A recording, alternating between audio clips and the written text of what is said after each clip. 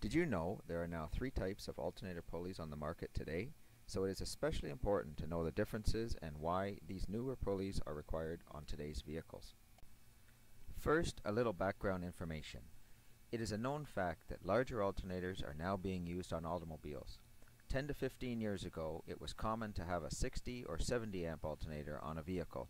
Nowadays, with all the electronic gadgets, DVD players, heated seats, heated windshields, and more, it is not uncommon to have 160 to 200 amp alternators. It is these larger alternators with more mass, coupled with newer, more fuel-efficient engines, that are causing problems for the serpentine belt drive system. Some of these issues include belt slip, which leads to chirping noises, increased belt tensioner motion, and broken tensioners. These belt drive issues are being addressed by car manufacturers by utilizing newer technologies including OAPs and OADs on the alternator.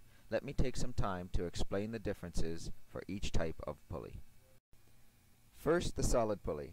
This is your standard old-school serpentine belt alternator pulley. The only function of this pulley is to drive the alternator. Now the OAP. OAP stands for Overrunning Alternator Pulley. This simply means there is a one-way clutch mechanism that has been incorporated into the alternator pulley. If you turn the OAP, you will notice that the pulley rotates freely in the overrun direction and immediately locks in the drive direction. This is the internal one-way clutch that you are feeling. It is the one-way clutch inside the pulley that allows the insides of the alternator to coast to a stop when the engine is shut off. This overrun feature is what eliminates belt chirp noises during engine shutdown as well as during transmission shifting. And now the OAD. This stands for Overrunning Alternator Decoupler.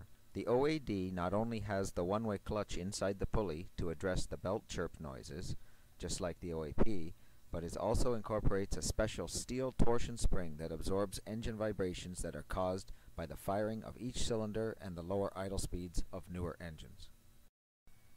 Just like the OAP, the OAD will rotate freely in the overrun direction. However, it will engage softly with a spring feel in the drive direction. It is this patented internal steel spring that absorbs the rotational engine vibrations at the alternator. Absorbing this vibration will allow the belt tensioner to remain calm on the newer, more fuel-efficient engines.